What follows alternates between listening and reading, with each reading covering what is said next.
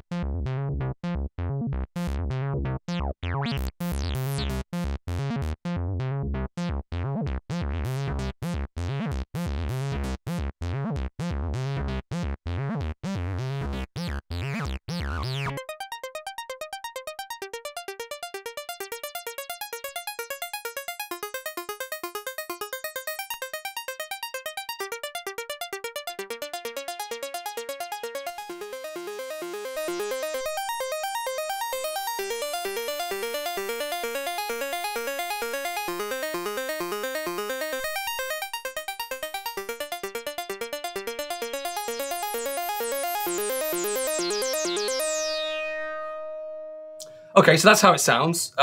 So Circuit Mono Station is basically the bastard son of Circuit and a Bass Station 2. Yeah, so these two products from Novation. Circuit came out end of 2015, I think. Yeah. A cool little groovebox with 2 digital synth engines and powerhouse sampling.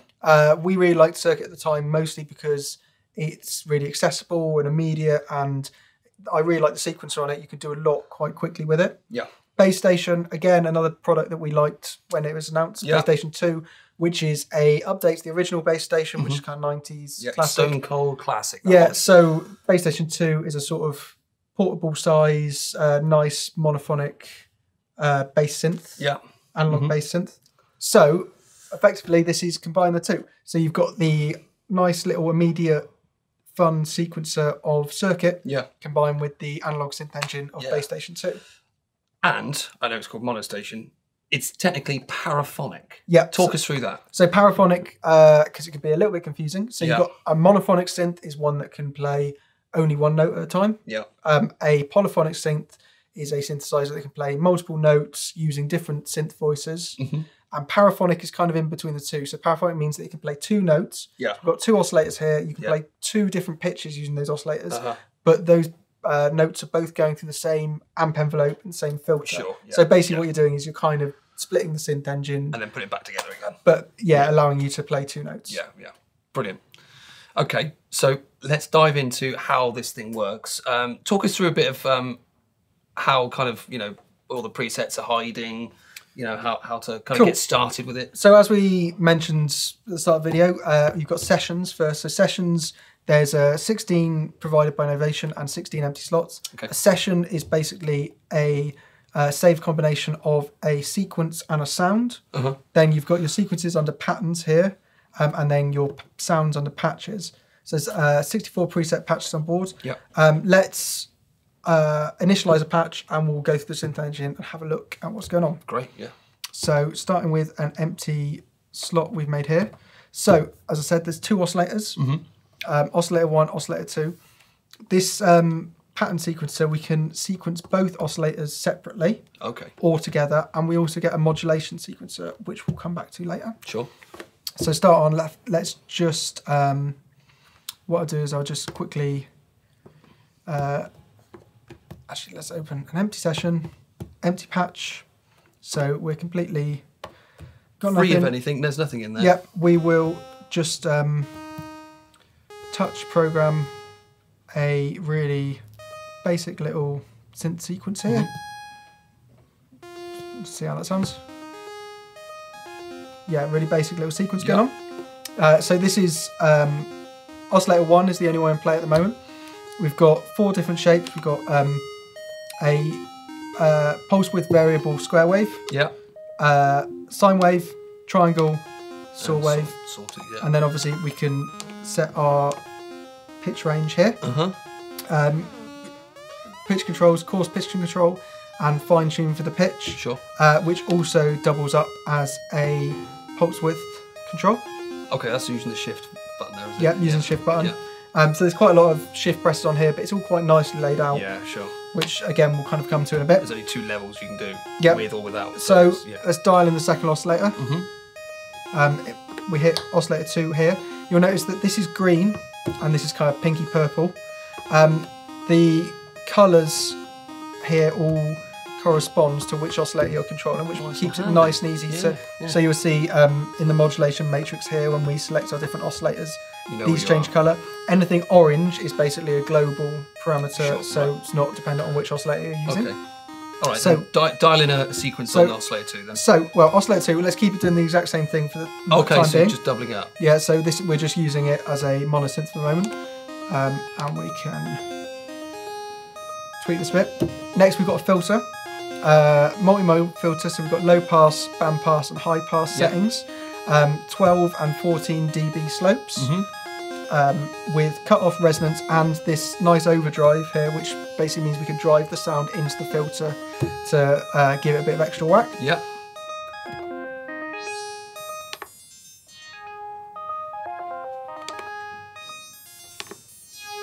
So let's keep this in low pass mode for the moment, with a nice little bit of resonance. Now back in the mixer section here, we've also got a sub oscillator. Cool. So dial that in for a bit of low end weight. Also add noise. There's also an audio input, so there's audio at the back here. So if we wanted to, we could also pump an external audio input in, and we can use that to process external audio through the distortion and filters. Filters, yeah, cool. Cool little track. Ring mod as well, if we want to modulate oscillator 2 by oscillator 1. Yeah. You'll notice also there on the filter is this bypass switch here. So what this can do is it means we can have the noise input bypassing the filter. Okay. Or we can have oscillator 2 bypassing the filter. Or we can have both noise and oscillator 2 bypassing like that. So let's keep it like that for the moment. So next, distortion. There's 3 different types of distortion on board, all with a kind of slightly different character, from kind of high gainy, gritty kind of things to sort of more meaty and subtle distortion. Again, combined with the overdrive of the filter here. Cooking it at both ends. Yeah, you can kind of grit things up quite nicely. Yeah. So, envelope section and modulation matrix. So, what we do here is we can set various parts of the synth engine to modulate and control various other parts. So obviously the envelope is most obviously used as a controller for the amp section, which is what we've got it set up to here. So we can turn that off, and we could have it modulating the filter like this here. Okay.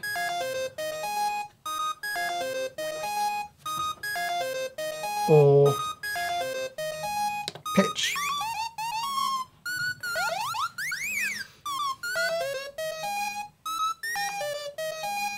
Let's leave it as a amp envelope for the moment. You'll note also that these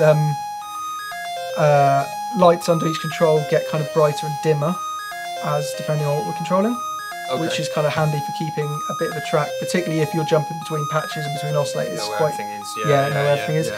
So we've got an LFO as well. Again, using the mod matrix, we can route this to different things. So let's have some LFO to the filter. That's syncable, different wave shapes, and a kind of sample and hold for some kind of randomization. Let's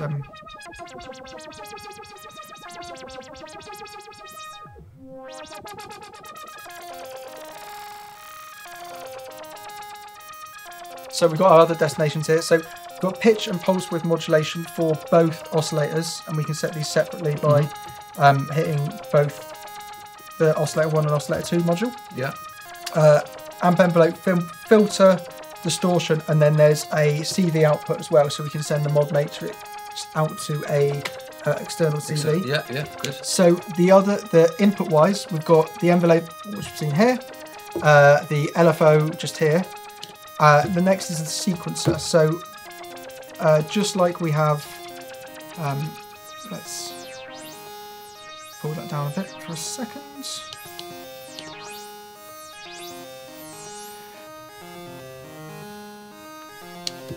So for modulation inputs, we've already seen the envelope generator there and the LFO. So the next one is the sequencer. So we hit mod sequence here. We've got, again, the sequencer, just like we were sequencing the oscillator pitch before. Use the same kind of sequencer grid to basically modulate any of these destinations in the matrix here. So if we, for example, let's just dial in some random amounts on a few random steps, and then if we select sequencer and let's send that to pitch, just so we can hear. So that's oscillator 1 pitch, as you can hear there. Let's have it maybe a little bit something a bit more musical. Yeah. So there we go. We've got sequenced. We've sequenced the filter cut off there. Okay. So the next thing in our modulation matrix is velocity. Yeah. Which brings us basically down to the sequencer again. Okay. So obviously at the moment all we've been doing is inputting a few notes.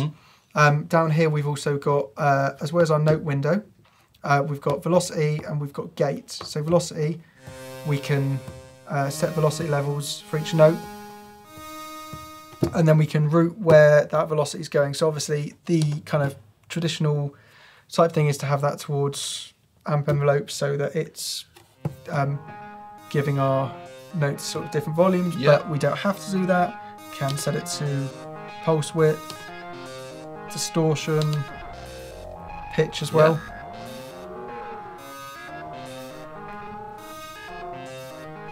And there's some other tricks we can do with the sequencer down here as well.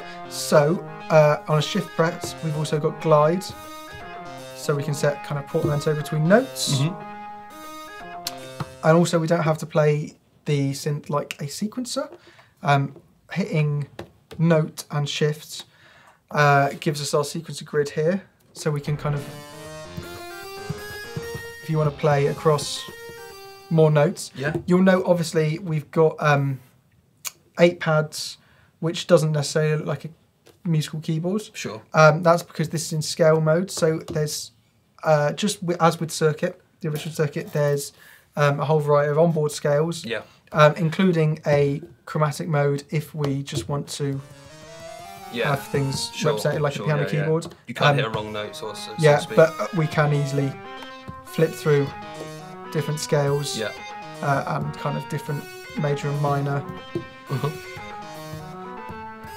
keys and notes quite easily. So, as I mentioned before, we can sequence oscillator 2 separately. So, let's have a little go at doing that. Let's open up the filter just so we can hear what's going on a bit better. So obviously we've got a monophonic sequence going on at the moment. Let's hit record.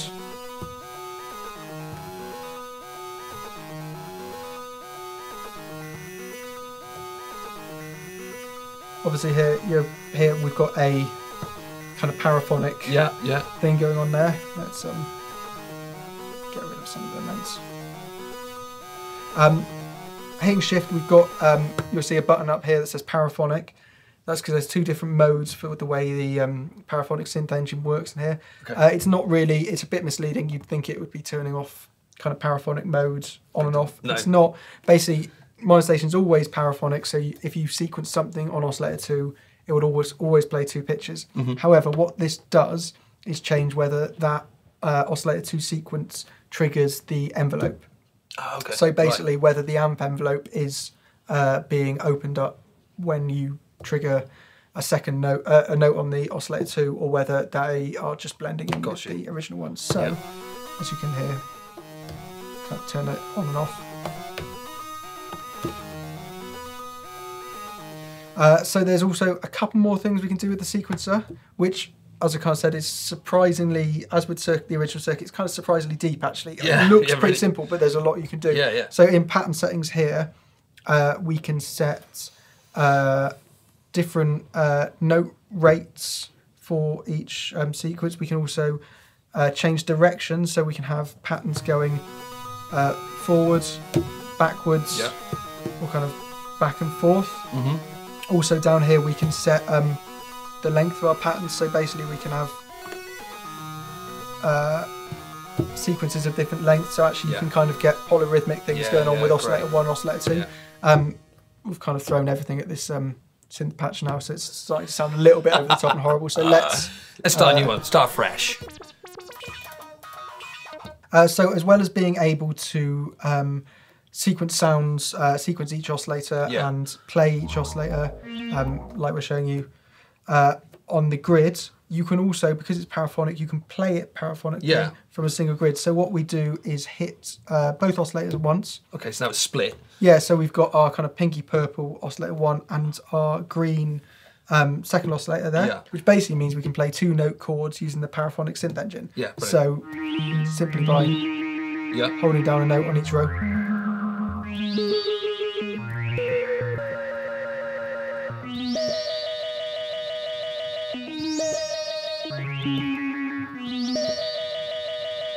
Yeah, which is quite a nice little touch for being able to play these kind of like very simple pad sounds and stuff like that, and like kind of basic 2-note chords. Cool. Yeah. So so that's the bulk of what's going on. If we go into patterns as well, you'll see obviously at the moment we've just been doing kind of single 16-step patterns. You have these full banks here, so not only can you kind of save and duplicate patterns. So for instance, our oscillator 1 pattern here, if we just hit shift and clear to duplicate, we can copy that over. Now we've got 2 instances of it. If we hold those down together, that's now we're chaining those together. So start building songs. Obviously we can do that on oscillator 1, oscillator 2, and on the modulation sequencer. And as I said, we can have different lengths for each pattern. You can have different lengths, different directions. So actually the sequencer on board is a lot more complicated than you might initially think. We also, final thing I did mention is tempo up here with built-in swing control. Oh, cool. So, and also tap tempo. Right. So, other thing I sort of alluded to earlier is the CV output. Yes. So we have some nice analog outputs along the back. We've got it's got quite a few out there, isn't it? So we've got clock input and output. We've got MIDI in and out. Got CV, CV gate, and an auxiliary CV. So basically, what you can do is use this to power most kind of hardware synths or a modular rig. And as I've said, the auxiliary CV you utilise the matrix. The audio input as well, so we can run external audio through the filter, through these 3 distortions and the overdrive and all that. So yeah, there's a lot going on. You can even also, we've got this nice headphone output in the front, which we're using to monitor at the moment. But if we weren't, we could output that and put it back into the audio interface, audio input for some nice bit of grittiness. So there is a lot going on basically. Okay, so that's a good overview of what everything does, but there is one little thing that you've going to mention now. Also, so almost a cherry on the cake. Loads of great modulation stuff that we've already seen. Arguably, the coolest part is that you can actually automate pretty much everything on here as well. So we've got a little one of the obvious where the sessions built in.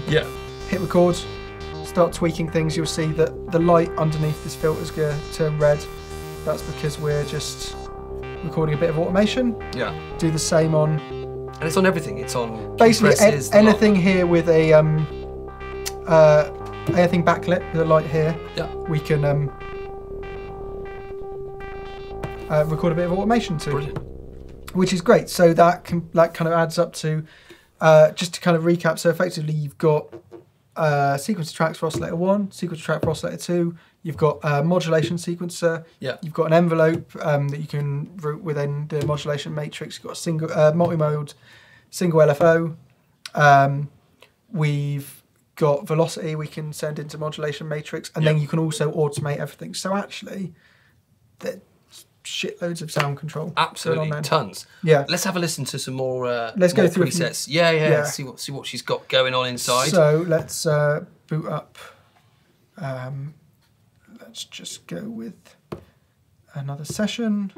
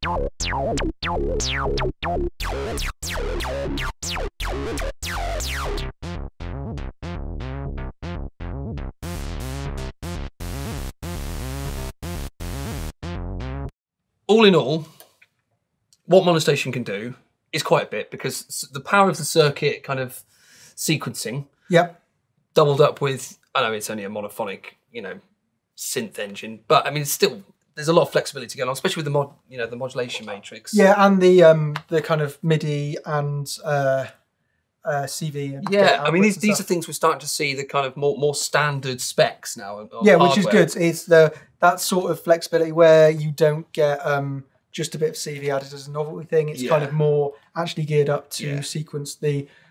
I say modern. Obviously, modern is a bit. It's it's studios of today and integrating it to with as much gear as possible. Yeah, because it's all out there and everyone's using it. So that's brilliant. Let's talk price. Yep. So £479. Yep, £479, which so that puts it on exactly the same price as the recent Pioneer DJ AS1, which we talked about in a recent video. So, and that's actually quite an interesting comparison for this, because they're both, although they kind of look different and do different things, they're both kind of monophonic or paraphonic synthesizers with kind of built around a sequencer, which is a little bit different from some of the things we've seen in the kind of compact synth world. So arguably, if we're doing a direct comparison, circuit sequencer is more powerful than AS1's, but the AS1's sort of engine, the sound engine, is slightly better than this. Well, I mean, obviously, as we've heard, this sounds really nice. Yeah, absolutely. For my money, I'd say arguably the AS1 sounds a little better, probably just because of the built-in effects, and this doesn't have that. Sure. And also, the kind of Dave Smith innards of the Pioneer AS1, you can't really knock. That that's definitely not to say that we don't think this sounds great. Because it does. Well, I do think it sounds. But as I said, it kind of, you don't get the built-in effects, which is probably something you'd want to add. But yeah, the sequencer here is great. Yeah. Comparing it to some other things, I mean, sonically, it's probably on a par with things like the Korg Monologue or the kind of Arturia kind of mini or micro brutes, which all of which are a bit cheaper. Similarly, the Bass Station 2, which is obviously the basis for this, is about 100 quid cheaper. So if it's just the sound you're after, there are cheap things. Kind of cheaper things. However, what this has got going for it. Yeah, so those multi-channels of sequencing, all the modulation, the kind of outputs, the inputs, do make it something completely unique. Absolutely.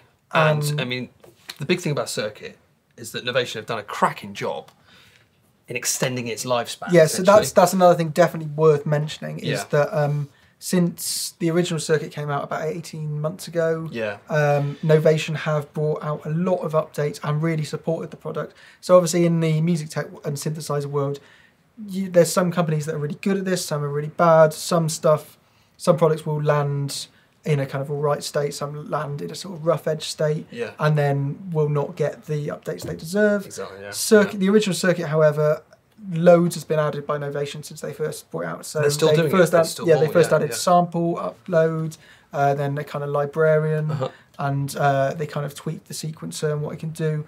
So like kudos to them, because that's really good, and that's what we want to see. And that really kind of gives users even more for their money.